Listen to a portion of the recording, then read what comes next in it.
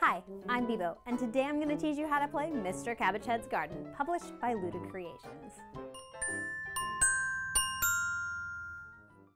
Each year, Vernon Cabbagehead, or Mr. Cabbagehead to you, wants nothing more than to be left in peace to grow his award-winning vegetable garden. Unfortunately for him, his tedious neighbors tend to stop by and help themselves to his vegetables while he's away. Can you help Mr. Cabbagehead keep his tiresome neighbors away, tend to his garden, and finally win the illustrious blue ribbon? Mr. Cabbagehead's Garden is a game for 1 or 2 players, and it takes 15 to 20 minutes to play. The game comes with 45 vegetables, 3 on holiday cards, 10 neighbors, 24 neighbor tokens, and 1 score summary, with 1 beehive and 6 bees. The game also comes with 3 expansions: the New Neighbors, the Grasshoppers expansion, and the Romancing Eudora expansion. To set up the game, you'll first need to lay out 3 on holiday cards. Then you'll shuffle the 45 vegetable cards and deal 15 of them face down onto each of the on holiday cards.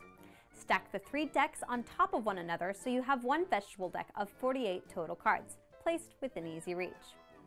Choose 4 neighbors to play with, and then you'll place them next to your vegetable deck. Take the neighbor tiles and their matching tokens.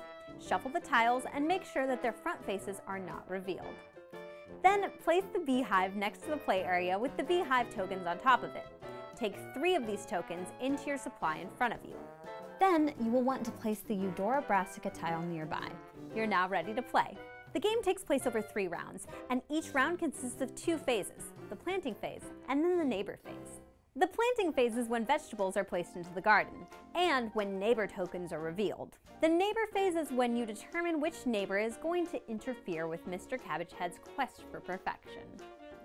Each of them has their own vegetable preferences, and some are pickier than others. This game is played slightly differently depending on whether there's 1 or 2 players. First, we'll look at the game when it's played with 1 player, and then we'll go over the small differences for games with 2 players. The planting phase begins with 3 cards of the vegetable deck being drawn and revealed. 1 must be chosen for planting. To plant the card on the left, you must pay 1 bee token from your supply and return it to the beehive.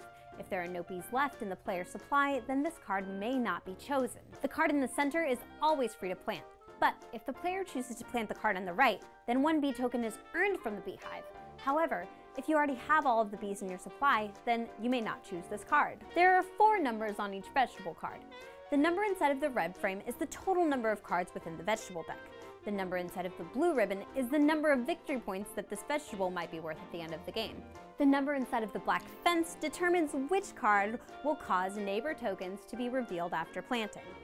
The number inside of the white circle determines how many neighbor tokens will be revealed after planting. Vegetables are planted in your garden plot with a maximum of 6 columns and 3 rows. A maximum of 15 out of these 18 slots will be filled by the end of the 3rd round. Vegetables may be placed anywhere in the garden, and they do not need to be placed adjacently. However, the 3-row plots are not fixed until the 1st and the 3rd have vegetables placed in them, and the same goes for the 1st and the 6th column. Once planted, a vegetable may not be moved, but it may be replaced by another vegetable in its place. The removed vegetable then becomes compost, and it's worth -2 points at the end of the game. After a vegetable has been planted, the players look at the 2 remaining cards on the table. The one with the highest number inside of the fence icon is the one which determines how many neighbor tokens are revealed, and the number within the white circle of that card is how many neighbor tokens are turned face up. After the appropriate neighbor tokens have been turned face up, the 2 remaining cards are discarded, and the player proceeds to draw and reveal 3 more vegetable cards in order to plant again. Once 5 vegetables have been planted, the on-holiday card is removed and the game proceeds into the neighbor phase of the round. Each neighbor interferes with the garden in a different way. The neighbor who has the most neighbor tokens revealed is the one who comes to interfere with the garden. However, if any 2 neighbors are tied for the most tokens, then they become distracted by one another and have a boring conversation. They decide to not interfere with your garden after all. The vegetable that is chosen by the neighbor is then placed in a discard pile. All neighbor tokens are then turned face down and shuffled again. So, while at the end of the 3rd round, a player might have planted 15 vegetables, there's a good chance that there will be fewer than 15 cards remaining, which could be due to composting when planting or those pesky neighbors interfering. In a game for 2 players, setup is a little different. Place 2 holiday cards instead of 3 and randomly deal 21 vegetable cards on the 1st and 20 on the 2nd. Then deal the remaining 4 cards onto the table. Place the 2nd pile on top of that and the 1st on top of that. Set up the neighbors and everything else the same as you would for a one-player game. Placing vegetables in the garden and dealing with neighbors visiting is the same. The only difference in gameplay comes at the end of the planting phase. After choosing a vegetable to plant and revealing neighbor tokens, instead of discarding the other 2 vegetables, place one under your vegetable deck and pass the other to your opponent in the position of your choice, left, right, or center. The card passed becomes one of 3 available to the opponent, who then draws and reveals 2 more vegetable cards. Neighbor tokens are revealed by both players at the end of their planting phase. In the neighbor phase, both players are affected by the neighbor with the most tokens revealed.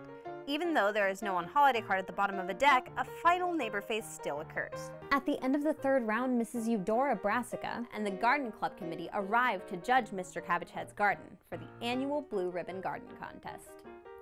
During scoring, only the vegetables which are adjacent to a vegetable of the same kind are scored. In this example, these carrots would be scored. However, this one would not be.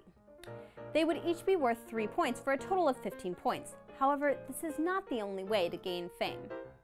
There are several different awards of merit that may be given to any one garden, and a player may achieve multiple of these awards. For example, the player gains 12 points if all 4 corners of the grid have the same type of vegetable, like so.